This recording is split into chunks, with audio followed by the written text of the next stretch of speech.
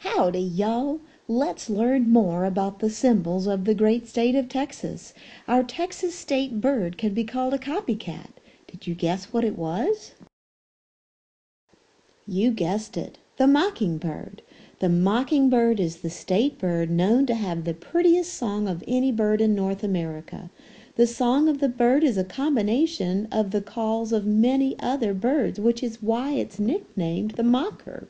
It was adopted as the state bird of Texas in 1927. The mockingbird is a medium-sized bird about 10 inches in length, which includes its long tail. It has a light gray coat and a whitish underside. Its wings and tail are darker gray with white patches. The song of the mockingbird is a series of imitations. Each imitation is repeated 2 or 3 times, then another song is started. It is common for an individual bird to have as many as 25 to 30 songs in its songbook. The mockingbird is known to be a viciously fierce protector of its nest and environment.